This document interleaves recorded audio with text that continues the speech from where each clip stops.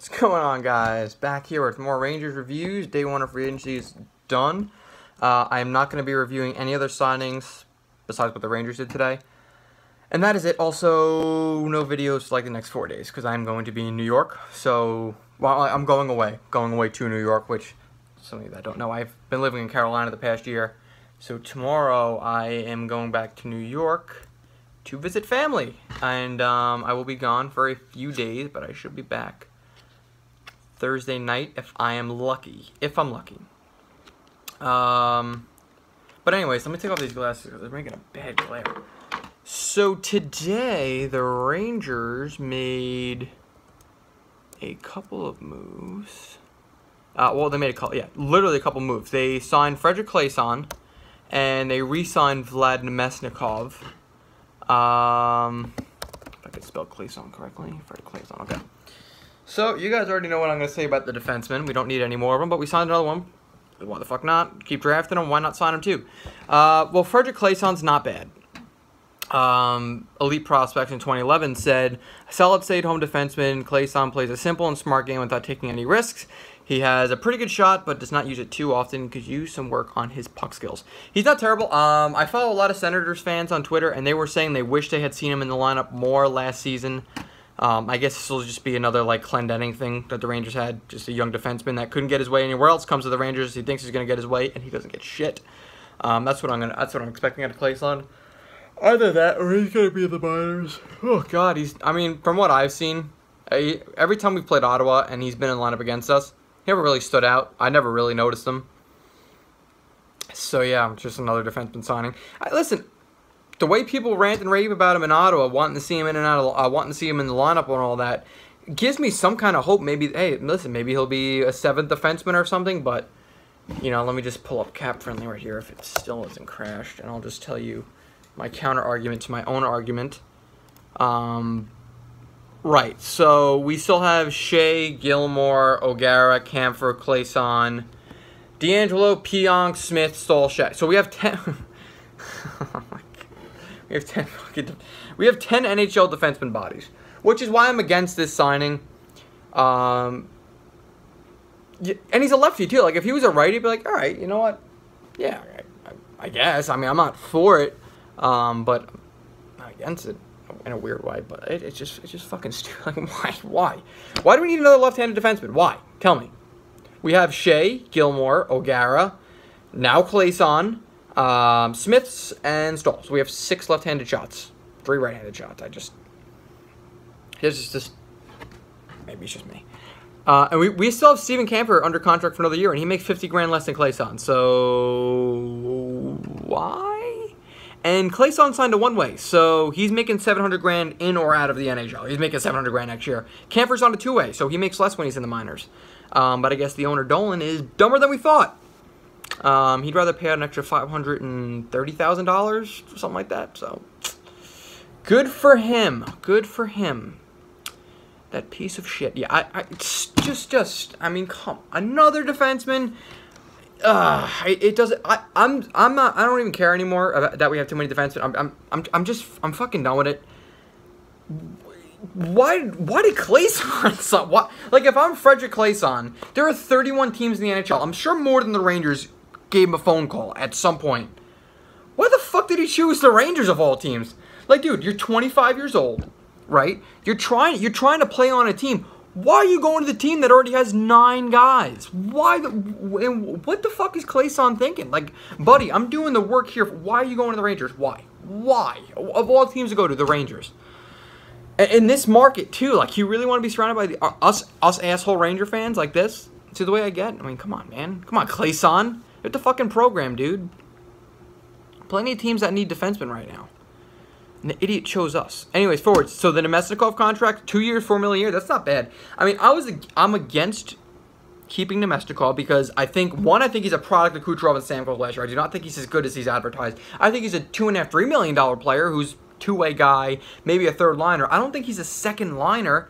You know, Vlad Namestnikov is getting paid the same amount as David Perron, and Perron's coming off a 66-point season. You know, it's just like you wonder, did Perron get shorted or did Namestnikov get too much?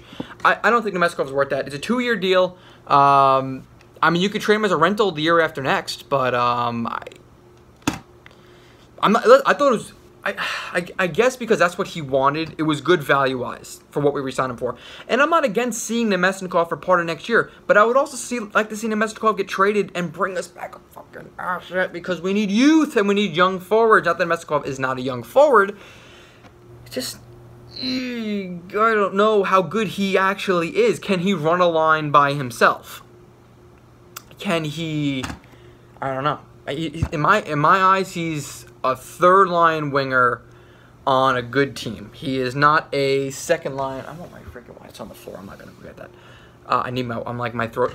Let me get my freaking water. 1 second. I am losing my breath. All right. Anyways. High-quality H2O. He's a good third-liner on a winning team. He is a shitty second-liner on a losing team. He is a complementary player on the top line of a very good team. Oh, God, what the fuck? What is happening to me right now? I got, like, hair in my mouth. What the fuck? Don't drink Deer Park.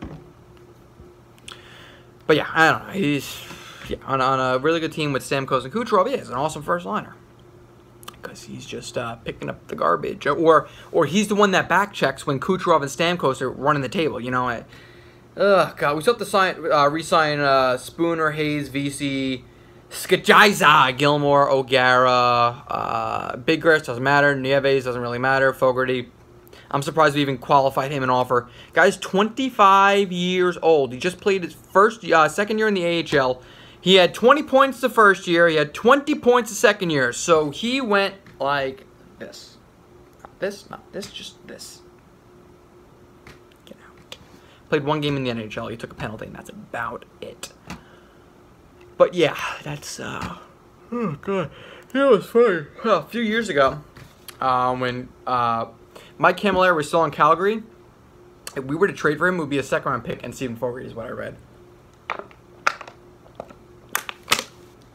And that's going back 3 or 4 years ago now. But, yeah, I mean, listen, within the next 10 days or something, I guess we're going to see if the Rangers are going to do anything forward-wise. I keep saying, I think the Rangers are going to make if they're smart, they're going to sign low-risk, high-reward players, like any smart team would, that's not trying to make the playoffs, just wants a one-year guy, they can flip him at the deadline. Like, Tyler Ennis would be an awesome get for the Rangers. Because if he pans out, he pans out. You got an awesome player that you can either flip or hold on to for next season, then you got a player.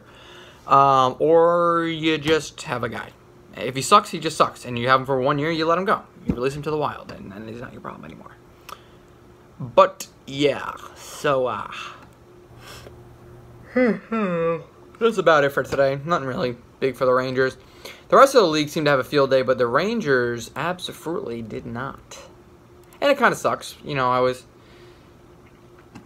it's just weird, right? Because, you know, as Ranger fans, we're always thinking, once free agency rolls around, who are we going to sign? Who's this year? I mean, last year was Shattenkirk, and we knew going into the season we weren't going to be that great, but we signed Shattenkirk anyways. Now, this year, it's just like the first time in a while that we're not in on a big free agent or something. It's just going to be a boring offseason, you know? Even if there's a couple minor trades, oh, God, excuse me, it's still going to be a boring offseason for the Rangers. So I guess we got to get used to this for the next few years. Although I do mention, excuse me, God damn it. I am totally okay with not eating shit contracts this year. Like I had previously mentioned, would be a good idea. Like, take crappy players back, like Callahan, and the Lightning will give you these prospects or these picks to take his contract. Honestly, I'm okay if they don't do that if next year they spend money in free agency. Because if you guys aren't aware of next year's free agency class, check this out. All right, so next year you got, not that we're going to sign them because we don't need them, but Bobrovsky, Rene, Erik Karlsson, Eberle, Duchesne, Pavelski, Panarin, Varlamov, Fleury, Sagan, Skinner, Smith, Wheeler, Pominville, Tyler Myers, Jay Bouwmeester, Broussard, Edler, Chara, Kucherov, he's RFA, Kronwall, Nyquist, Laterra, Strawman, Zuccarello, Justin Williams, Max Pacioretty, Cam Talbot, Jake Gardiner, Hagelin, Henrique, Simmons, Wilson, Silverberg, Lee, Coburn, Stahl, McGinn, Burakovsky, Delzaster, Marcus freaking Kruger, Ron Hainsey, Cam Ward, Vanek, Richard Panik, Brian Burrell, Adam McQuaid. Oh my God, the list goes on and on and on and on. Plekanec, Riley Shahan, Nikita Zadorov, Nate Schmidt. You know, it's just a lot of guys that are going to be free agents next year. And this is just a few of them. We don't even, you know. So, yeah, I mean, they want to save cash this year and go all at it next year. I ain't going to stop them. Assuming we saw, let's say we re-sign everybody. Hayes is going to get $5 million a year. Spooner's going to get 3.5, 8.5. VC will get 2.5. That's 11 right there. Shea will get 4.5, so that is 15.5. Gilmore will get 900. That's another $1 million. So we'll say 16.5. And then a goalie was going to be Georgiev. So we're still going to have, after signing all those guys, about $9 million in cap space. As of right now, at the trade deadline, we're going to have $110 million in cap space. Never seen that before with the Rangers. And then next year, whose contract ends? Zuccarello is really the only contract that ends that actually does have some kind of financial significance. However, oh God, excuse me, I apologize for ruining. Smith and Stahl, I wouldn't be surprised if they get bought out next year. Don't buy them out this year. When they have 3 years left, you buy them out, and you're paying them for the next 6 years. I'd rather pay them for 4 years than 6 years. It just makes more sense. Or just let their contract run out with you. I mean, we don't necessarily need the money. We're not competing, so it's not entirely necessary that we buy them out, because it's bad enough we got to pay Girardi each year the next 5 years. That's just because after the third year, years 4, 5, and 6 that we're still paying him, it's nothing. It's just money there that's in the way, and it's annoying, you know. Until the 2023-2024 season, we're gonna have just dead cap space, just a dead cap hit that's just there, and that sucks. That really sucks. But yeah, anyways, I'm just gonna wrap this up here. So hopefully the next few days will be eventful. If the Rangers do something big, I'll make like a short video of it, wherever I'm at my favorite restaurant or something like that. Who knows? I'll make a video. I don't give a shit. I'll make a video of it. But obviously not going to be any NHL 18B gem mode. Not like I post those anyways. I'm a lazy F. Although when I get back, I'm going to restart. Move on in the Modern Warfare series. I got to play MW3 now.